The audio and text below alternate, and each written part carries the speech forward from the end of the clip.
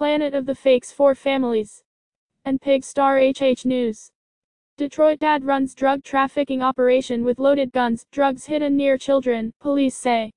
Lawrence McDaniel taken into custody. Detroit. A Detroit father was running a drug trafficking operation out of his home, leaving a stash of loaded guns and drugs within reach of his young children, police said. Robson Street is in a family-friendly neighborhood in Detroit where children play in front yards and ride bicycles on sidewalks. But Lawrence Keith McDaniel, 35, was doing something inside his home on Robson Street that was dangerous and could have been deadly, according to police. Lawrence Keith McDaniel. He's conducting business there, former Assistant Detroit Police Chief Steve Dallunt said. What he's not realizing is if he takes off the wrong person, they could shoot that house up. He's thinking, here's my perfect cover. I've got my girlfriend and the 4 kids. Who would think I'm dealing drugs? According to McDaniel's sentencing memorandum, he ran a drug trafficking operation out of the home and had extremely dangerous weapons, putting the lives of his children and community at risk.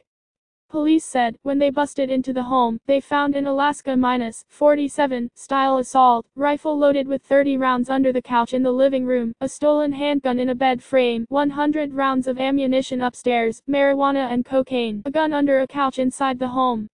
Police said an assault rifle loaded with 30 rounds was found under the couch in the living room. 2 handguns found inside the home. One of the hidden weapons inside the home, according to police. His children were living inside the home, police said. Officials said they saw bunk beds, a baby carrier and family pictures decorating the home.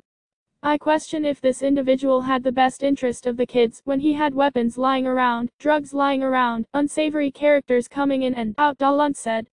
This wasn't McDaniel's first trouble with the law, officials said. The local 4 defenders have learned McDaniel had several prior drug-related felony convictions over the last 17 years. McDaniel was prohibited by state and federal law enforcement agencies from possessing firearms, according to authorities. Now, McDaniel is behind bars, serving a 6-year sentence. Residents in the neighborhood said they're relieved. A home on Robin Street in Detroit where a father was allegedly dealing drugs. WDiv. They don't want a dope house in their neighborhood, Dallunt said. They don't want weapons in their neighborhood. They work for a living and they shouldn't be exposed to possible gunshots in their house. Criminals coming around. Like, comment, follow, share, subscribe. Then visit